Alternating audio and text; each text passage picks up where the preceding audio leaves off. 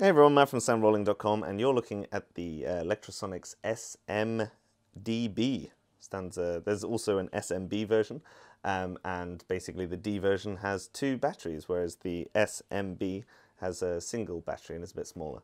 But I recently upgraded all the firmware. One of the key reasons I did this was so I could actually step up by less than kind of 0.100 in a kind of frequency range. So now I could step up in 0.25s, really useful for when I was recording the royal wedding. But actually the guy showed me how to get into a kind of main menu, a kind of back settings menu almost, which I'd never really used before because quite a lot of the functions are obviously straight in. One of the other key functions you can do now actually is turn off the LED for the powering and the 1s and 2s for like the metering. Which is really quite useful sometimes, especially if you're shooting in a dark environment and it's kind of bleeding through a kind of chest belt or something like that. But let me show you how to get into that menu, and then I'll kind of explain. There's only a few little bits to kind of go through. So what you have to do, normally when you're turning things on, you have to hold both the audio and the freak button together for 3 seconds. And if you do it kind of quickly, then it'll turn on, but the RF will be killed. Which is kind of useful if you're setting up radios in, say, an environment that's already crowded with frequency, and you actually need to change the frequency to get onto the legal frequency that you've already purchased, for instance.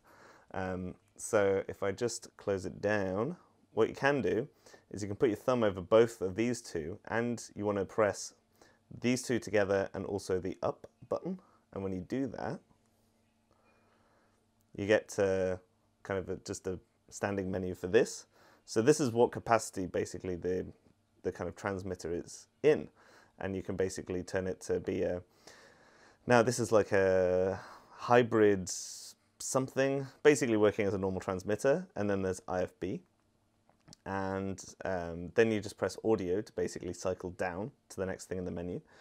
Powering, now if you're in the US for instance, you'll be able to change this up and down even more, so you can get kind of more than just 50 milliwatts, but that's what's limited in the UK, and this being a UK edition, that's all it gives me for that.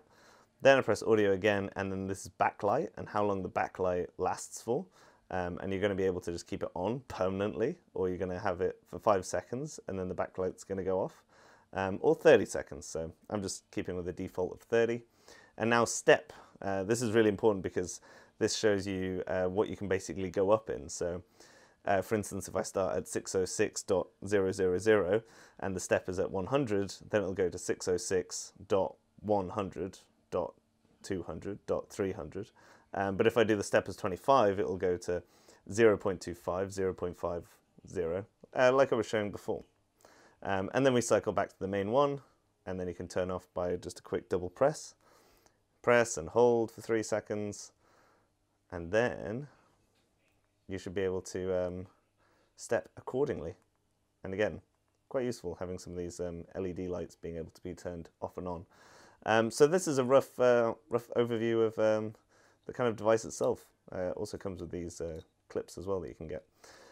So I'll do more videos on this, but let me know down below in the comments, because I'll try to break it up so it's a bit more manageable. But this is kind of just a rough overview of the menu. So we have audio gain, and then we have kind of low pass filter, so this cuts anything below 35 Hertz. Then you've got frequency either as just a full readout or as a channel, and if it's got 0.25 on it, then that means it's the step for 0.25, otherwise it would just be channel 69 for instance. And that is pretty much it, so let me know in the comments down below if you want to see even more, and otherwise I will see you later.